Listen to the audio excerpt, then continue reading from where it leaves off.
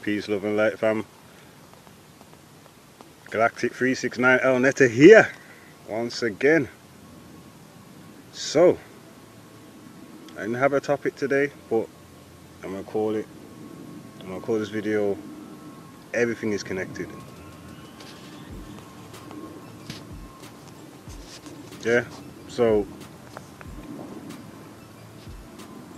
how do you connect your aura or self to nature? So I'm gonna start there.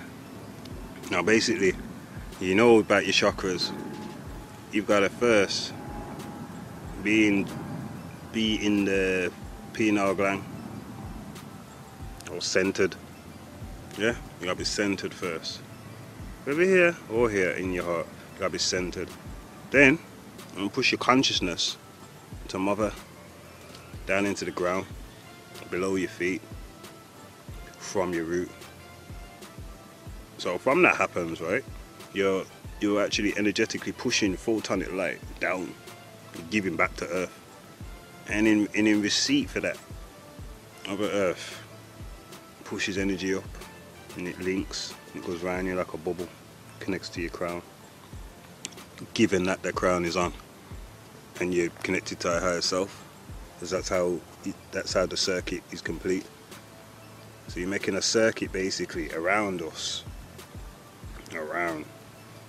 yeah, from the ground all the way up. So it just comes up around you like a bubble from both sides. And now what I was doing in the last video, actually in that position, was just basically connecting to the tree in the auric field of the tree.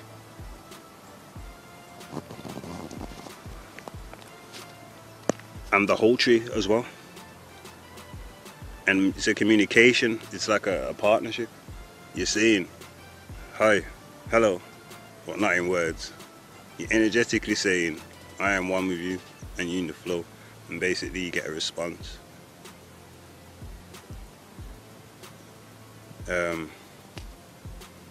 So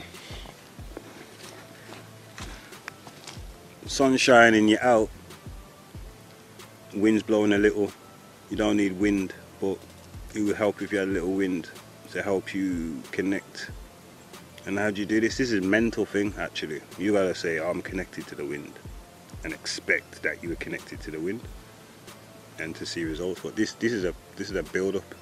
It takes a long time to grasp that actual, you know, like changing gear in a car or pulling off. It's the biting point. You gotta find the biting point of where you're connecting to nature to do so-called psychokinesis is what it is. What they've coined it or termed it. I call it connected to nature. It's a natural thing. It's not a power. It's something that we use to heal ourselves as well, and expel negative energy and free up, you know, radicals, energetic radicals that are, you know, keeping your vibration in a low spin, so to speak.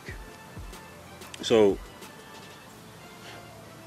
that's how you connect to nature, basically. Now the grounding, where you're standing barefoot in some grass, legs shoulder width apart, and again you're pushing your consciousness down to the ground and you're releasing. And I'm getting attacked by nature.